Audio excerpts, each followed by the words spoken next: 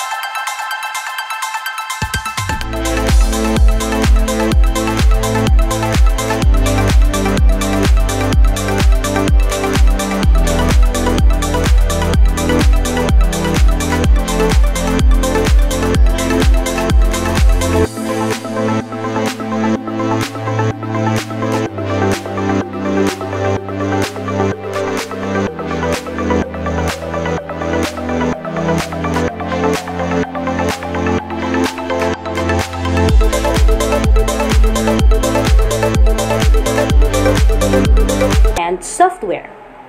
So with so many web pages nowadays, are you not curious of how hard it is to create one? Do you think that you can also make a web page on your own? Back in the day, you actually have to learn HTML and CSS to be able to create a decent website. Today, even those who doesn't know how to do it or doesn't have the knowledge on programming and coding can create a website within the use of the online WYSI WYG platform and content management system. So what is WYSI WYG? It is the acronym for what you see is what you get. These platforms do not require coding skills. It is a system where editing software allows content to be edited in a form that resembles its appearance when printed or displayed as a finished product, such as printed document, web page, or slide presentation. Another one is the CMS, or short for Content Management System. It is a computer application, sometimes online or browse-based, that allows you to publish, edit and manipulate, organize, and delete web content. CMS is used in blogs, news websites, and shopping. So to recap everything, please answer the following questions. What is a platform? Can anyone give the definition of what platform is? Thank you. So for the second question, what online platforms and applications for content development do you already know? Give at least 5 examples.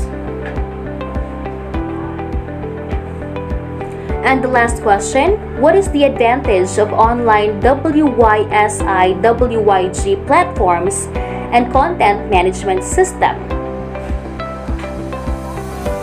To evaluate what you have learned, please answer the following questions. This is an interactive computer-mediated technologies that facilitate the creation or sharing of information, ideas, career interests, and other form of expression via virtual communities and network. And the answer is, that is correct, it's social media platform.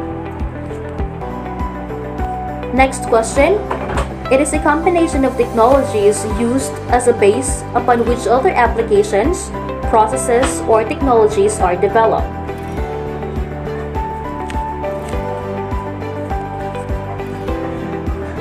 And that is platform.